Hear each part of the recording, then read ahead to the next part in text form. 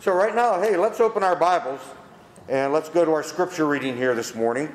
We're going to go to the book of Romans, Romans chapter 11, and I am going to read the final 4 verses of that chapter. Romans chapter 11, starting with verse number 33. And hopefully you brought your Bibles with you. If you don't, we have pew Bibles that you can look at. I'm going to be reading out of an NASB Bible. And if you have your place in your Bibles, let me hear you say amen. Amen. Let's stand while God's word is being read here this morning, starting with verse number 33. And this is the doxology that Paul gives here in the book of Romans. He says this, "Oh, the depth of the riches, both of the wisdom and the knowledge of God. How unsearchable are his judgments and unfathomable his ways. For who has known the mind of the Lord, or who has become his counselor? Or who has first given to him that it might be paid back to him again? For from him and through him and to him are all things. To him be the glory forever. Amen." And you may be seated.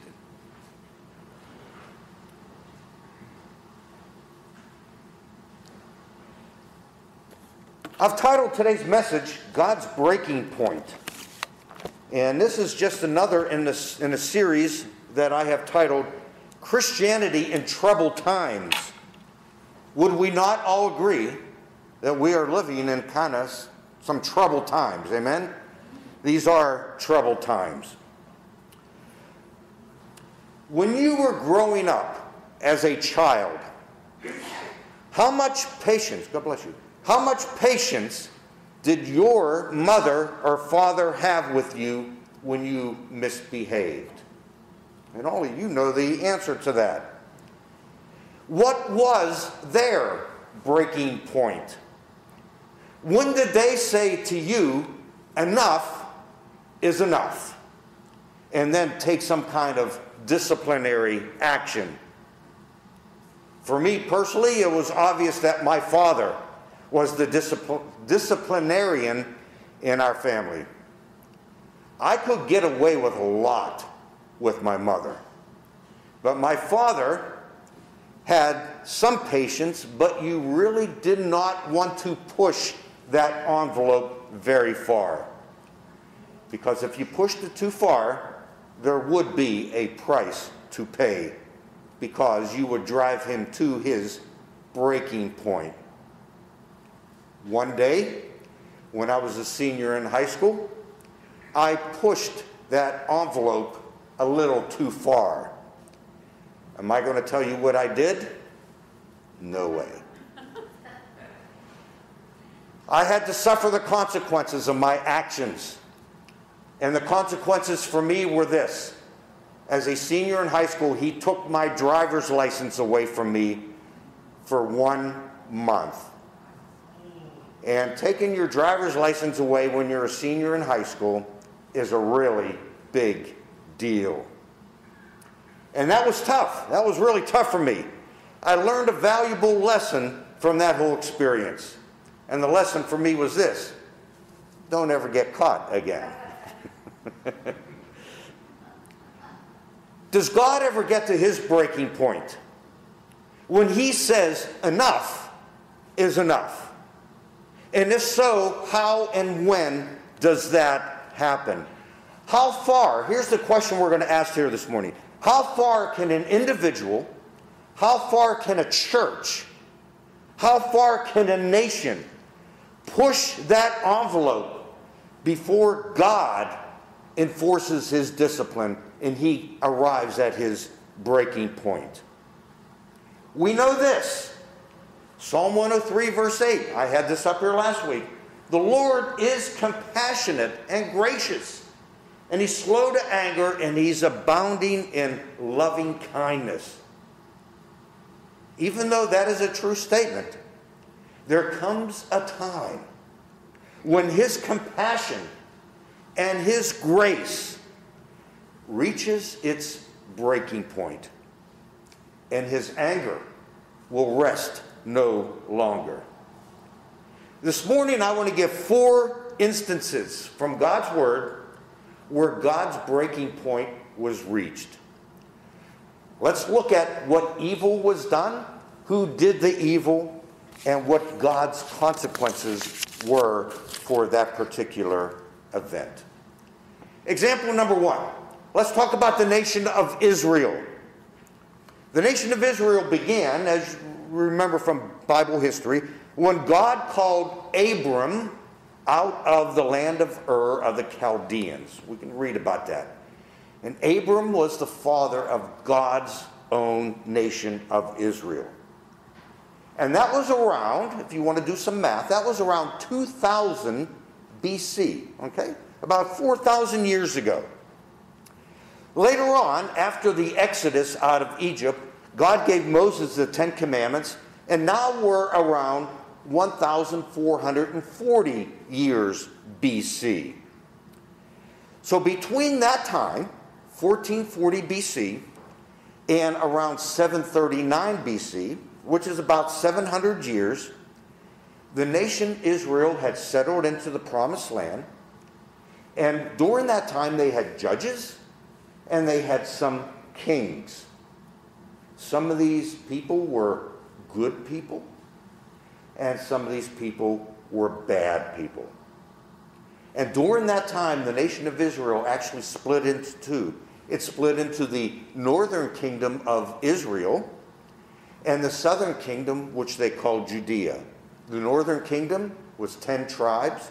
The southern kingdom, just 2 tribes, Benjamin and Judah. So what made God reach his breaking point with Israel 700 years after they were in the Promised Land? We talked about this a little bit last week. I'm going to bring it back up again. Isaiah, I spoke, but they did not listen, and they did evil in my sight, and chose that in which I did not delight. From Isaiah 66:4. And then we go down to Chronicles 36:12. He did evil in the sight of the Lord. Who's the he that they're talking about? King Zedekiah. Lord his God. He did not humble himself before Jeremiah the prophet, who spoke for the Lord. Last Sunday, I delivered a message from Isaiah 5 about how God had spoken through the prophets, the major prophets, the minor prophets, spoke through the prophet Isaiah in particular, and he pronounced 4 woes on the nation of Israel. God's own people, the nation Israel, were being warned that their continued evil behavior would result in divine consequences. So what were the consequences of 700 years of doing evil in the sight of the Lord? Well, there were 2 punishments, one to the northern kingdom and the other to the southern kingdom. The northern kingdom of Israel was exiled to Assyria in 722 BC. You can read about that in 2 Kings. And the southern kingdom of Judea was exiled about 150 years later to Babylon in 575 BC. I'm going to put a chart up here. So, who was it? It was Israel. What was the evil that they committed? Well, the Bible tells us this. They just did evil in the sight of the Lord, and that could encompass a lot of different things. What's the time frame? Over 700 years of doing this. And God, what was God's breaking point? What was the consequence? The people were exiled to a pagan country. So that's example number 1. 700 years it took for God's wrath to be stored up and reach his breaking point. Example number 2 comes from 2 Samuel chapter 11. King David, we're all aware and know about King David. King David finds himself acting more like a man than a man of God. It begins with lust over a woman, and her name was Bathsheba. And that lust turned into coveting, and that coveting turned into adultery.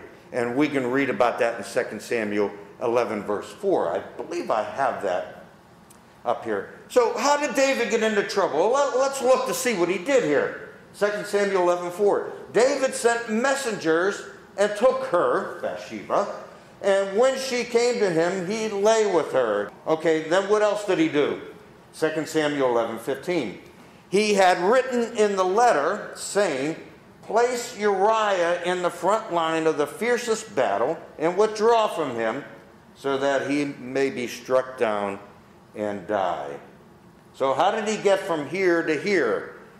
Well, okay, David, you might have had some good times there, buddy. But it turns sour real fast when David finds out that Bathsheba is pregnant with his child. So what does he do?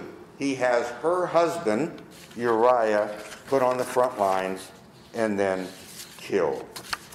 So let's just end this whole thing with murder. So what made God reach his breaking point with King David? Well, it's pretty obvious. He was approached by the prophet Nathan in 2 Samuel 11, 26, 27. Now, when the wife of Uriah heard that Uriah, her husband, was dead, she mourned for her husband. When the time of mourning was over, David sent and brought her to his house, and she became his wife. And she bore him a son. But, great transition word, but the thing that David had done was evil in the sight of the Lord. It was evil in the sight of the Lord. So, what were the consequences? David actually had two different consequences that the Lord put on him. Number one, from chapter 12, verse 10. Now therefore, this is Nathan speaking to David. Now therefore, the sword shall never depart from your house. Why? Because you have despised me and have taken the wife of Uriah the Hittite to be your wife. And if that wasn't bad enough, we know that they had a child. Then the Lord struck the child that Uriah's widow bore to David, so that he was very sick. Then it happened on the seventh day that the child died. So you have a couple punishments. God's anger reached its breaking point, and he had to deal with David. So what do we have? Who did it? King David? Lust, coveting, adultery, and murder. Of the time frame, if you really look at it, this probably happened over about a few months, maybe 2-3 months. God's breaking point, what was the consequence? He said, the sword will never depart your house, David. And the child died. You might be thinking right about now that, come on, this punishment was a little harsh. Come on, God, this was a little harsh. People lust and people covet and people have affairs all the time. True, they do. But you and I are not the determiners of God's breaking point and how and when and to whom he carries out his justice. Actually, the only reason it doesn't happen to all the people who do what King David did is because God is also merciful. Okay? So we have two examples. Let's go to example number 3. We're going to have 4 of these total. There's an interesting story back in the book of 2 Samuel about a man named Uzzah, U-Z-Z-A-H. This man was at the wrong place, at the wrong time, with the right intentions. In the book of Numbers, chapter 4, verse 15, it says this: when Aaron and his sons have finished covering the holy objects and all the furnishings of the sanctuary, when the camp is to set out, after that the sons of Kohath shall come and carry them, underlined in bold, so that they will not touch the holy objects and die. These are the things in the tent of meeting which the sons of Kohath are to carry. Now, let me give you a quick explanation. Everything that was part of the tabernacle, the tent of meeting, had to be carried in a certain way. The Ark of the Covenant, where the 10 Commandments were contained, was never to be touched. Instead, it was always to be carried with poles. On the side of the ark, there were rings Poles were supposed to be inserted into those rings, and that's how the ark was to be carried. Well, in 2 Samuel chapter 6, King David was bringing the Ark of the Covenant back to Jerusalem because the Philistines had stolen it. It was on a cart being pulled by some oxen. The oxen stumbled and nearly upset the cart. And Uzzah sees what's about to happen. He only wants to protect the ark, so he reaches out to try to keep it from falling. He had the right intentions. What does it say? But when they came to the threshing floor at Nacon, Uzzah reached out toward the ark of God and took hold of it, for the oxen nearly upset it. It's probably what any of us would have done. And the anger of the Lord burned against Uzzah, and God struck him down there for his irreverence. And he died there by the ark of the covenant. So what were the consequences? The guy was just trying to keep the ark from falling out of the cart. And God said, don't touch the ark. Don't touch the ark. Uzzah, you touched the ark. And Uzzah died on the spot. One conclusion, there's many conclusions we can arrive at from this story, but one conclusion I want to point out is this: that there can be people who can do disobedient things, all with what they think are the right intentions. But their disobedience may or will result in God's consequences. Because wrong is still wrong, and right is still right. So now, we got three things on our chart. Who did the evil? Uzzah. He touched the ark. What was the time frame? Immediate. Happened right there on the spot. And what was the consequence? It was death. Now, I know what you're thinking about this episode too, because you're thinking probably the same thing I am. That wasn't fair. That wasn't fair. I'm sure there were other people who touched the ark and they never died. First of all, nowhere in the Bible does it say that God has to be fair. Okay? Nowhere will you find that attribute of God. And second, who am I, or who are you, to tell God what is and what is not fair? God makes the rules, and God determines the discipline. Do we really want fair? Because if we really want fair, we would all be going to hell. That's fair. Okay? One final example. Genesis 6, verses 5 through 7. Then the Lord saw that the wickedness of man was great on the earth, and that every intent of the thoughts of his heart was only evil continually. The Lord was sorry that he had made man on the earth, and he was grieved in his heart. The Lord said, I will blot out man whom I have created from the face of the land, from man to animals to creeping things and to birds of the sky, for I am sorry that I have made them. It looks like God is coming to his breaking point with all of mankind. Did you know that if you go back into the earlier books of Genesis 1 through 5 and you do the math, that the flood began exactly 1,656 years after Adam was created. Okay? 1,656 years. That's a long time. That is long suffering. So what made God reach his breaking point? Well, there it is, bold and underlined, that every intent of the thoughts of his heart was only evil continually. So what was the consequence? I think we all know what the consequence was. So let's look to see what the scriptures say. Genesis 7:21 through 23. All flesh that moved on the earth perished, birds and cattle and beasts, and every swarming thing that swarms upon the earth, and all mankind.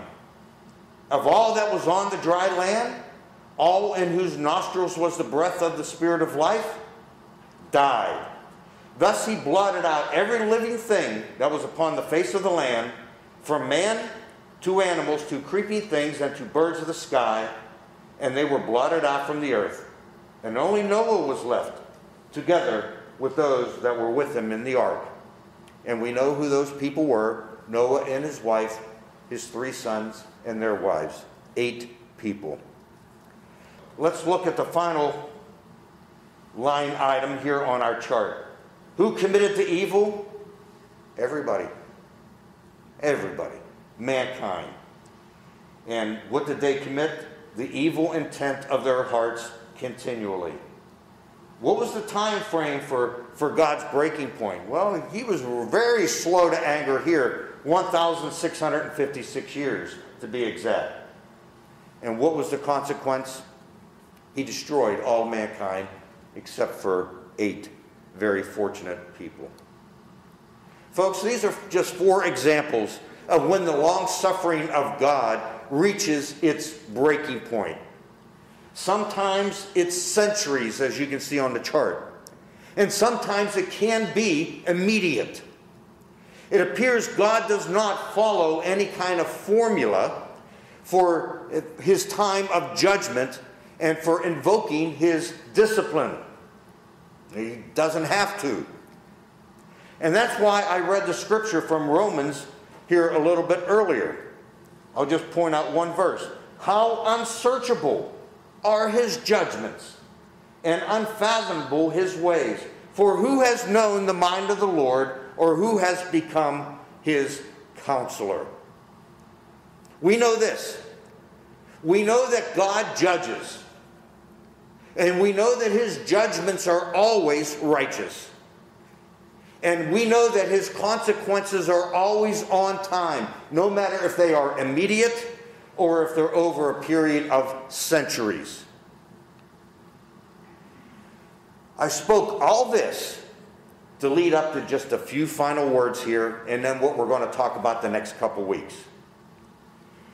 Beech Grove, I'm going to tell you something you already know. The United States of America has strayed far from the Word of God. Amen. Now the question that we need to ask is this: is God at his breaking point for our nation? Is God maybe at his breaking point for the church? Could God be at his breaking point for me as an individual, or for you as an individual? Evil will have its consequences. God's judgment will happen. Maybe sooner, and it may be later. But it will happen, because it must happen. That is God's nature. Is God's judgment what we are seeing in the United States of America today? Good question. One last scripture verse that I want to put up here. It's on the front of your bulletin. For we know him who said, "Vengeance is mine, I will repay." And again, the Lord will judge his people. And now, what I believe is one of the most terrifying verses in the Word of God. It is a terrifying thing to fall into the hands of the living God. This country no longer has a fear of the Lord. And they better. We better. Why? Because it's a terrifying thing to fall into the hands of the living God. Come back next week as we're going to look closer to the Word of God, and we're going to look more at the condition of our country, as if you don't know what that is. We're going to look at the good, if we can find any. We're going to look at the bad. Well, you could already do that. Just turn on TV, turn on the news. And we're going to look at what happens when things get ugly. The good, the bad, and the ugly. And it's not pretty, my friends. It's not going to be pretty. But let's look at what the Word of God says, and then we'll go from there.